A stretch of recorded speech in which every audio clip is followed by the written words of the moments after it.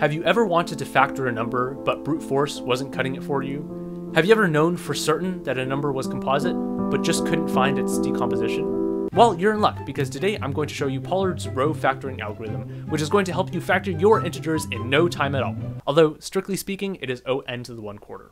Alright, so first I'm going to explain how the algorithm works, and then I'm going to explain why it works. The first part, where I explain how it works, is going to be kind of like magic. I'm just going to tell you the steps that the algorithm goes through. So, we have a number n, it's a pretty big integer, and we know it's not prime because we've used something like the Miller-Rabin primality test. You can watch a video I made about it up there. Anyways, we know that n is not prime, so it must be composite. Or it's 1, but that's a pretty trivial case. So we know n is the product of some factors, and we want to find one of those factors. So here's what we're going to do. First, we're going to define a polynomial, g of x equals x squared plus 1 mod n. So g takes in an integer x, it squares it, it adds 1, and it takes the remainder when that number is divided by n. Next, we're going to set an initial value, x0 is 2. This is an arbitrary value, we could choose anything we wanted to. Then we're going to generate a sequence, xi, defined as xi equals g of xi minus 1. So the sequence looks like 2, g of 2, g of g of 2, g of g of g of 2, and so on. In general, x of I equals g applied I times to x0. We can visualize this sequence as a series of dots where the next dot is just g applied to the previous dot. An important note is that since there are only n unique values that the terms in the sequence can take on, since we're doing everything mod n, and every term only depends on the term before it, eventually we will have to come back to a number that has already appeared in the sequence. At that point, the sequence will start to cycle. Notice how, as I've drawn it, the shape of the sequence kind of looks like the Greek letter rho. For the third step, we're going to define two numbers that are going to change as we iterate through this algorithm. They're called tortoise and hare. Tortoise starts out at x0, and hare also starts out at x0. Every step we move tortoise forward by one term in the sequence, and we move hare forward by two terms in this sequence. So as a visual aid, I will bring out a tortoise and a hare. They both start out at x0. After the first iteration, the tortoise has moved to x1, while the hare has moved to x2. After the next iteration, the tortoise has moved to x2, while the hare has moved to x4. And after the next one, the tortoise will be at x3, while the hare is at x6, and so on and so forth. At every step, we're going to do a check. We're going to check if the greatest common divisor of t minus h and n is greater than 1. Now there are two cases. The first case is that t equals h, but this just gives us that GCD of 0 and n equals n, which is indeed greater than 1. This gives us no helpful information.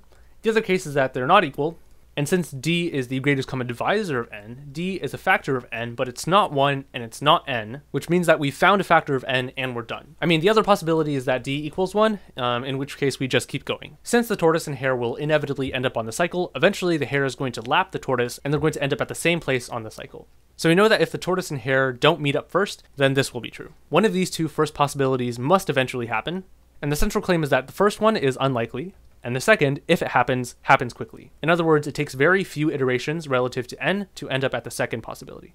And now I'll explain why the algorithm works. So at the end of the algorithm, we've obtained a number d that divides n, where d is not 1. Either d equals n, or d does not equal n. If d equals n, then we haven't really learned anything, and what we're going to do is we're going to go back to this original polynomial, g of x is x squared plus 1, and instead make it like x squared plus 2 or something. We can also change the starting value for the sequence, so instead of having it be 2, we can make it be 3 or 5 or any number that is less than n. Once we do that, we'll just start the algorithm, cross our fingers, and hope we get a value of d that is actually helpful. So we have a value of d. Let's consider a new sequence, which is just the original sequence, but modded by d.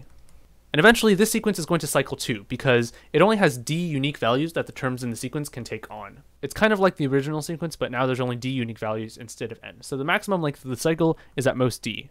Now recall the stop condition of our algorithm. It tests whether the GCD of the tortoise minus the hare and n is greater than 1. This number equals d. So what we're really checking for is if t is congruent to h mod d, because this would mean that t minus h is a multiple of d. And if this is true, it means that the tortoise and the hare are at the same place on this new sequence, because everything has been modded out by d.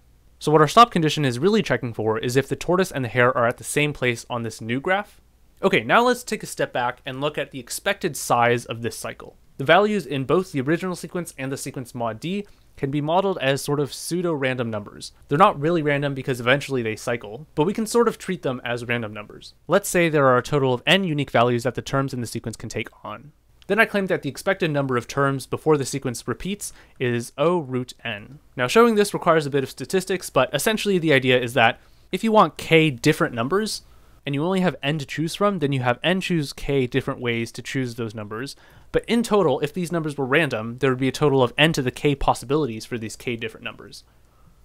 So this is the probability that all of these k numbers are distinct. As k gets bigger, this number gets smaller and smaller because n to the k grows exponentially, while n choose k grows like binomially.